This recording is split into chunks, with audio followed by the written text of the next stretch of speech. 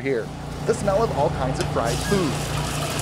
Not only is there plenty to eat, there's all sorts of events happening all weekend long. People have the chance to get an up-close and personal look at the balloons and even learn how they work.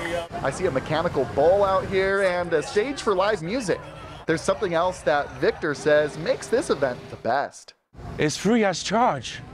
Who does anything for free as charge? You could just come here and have a good time and learn and have a good experience.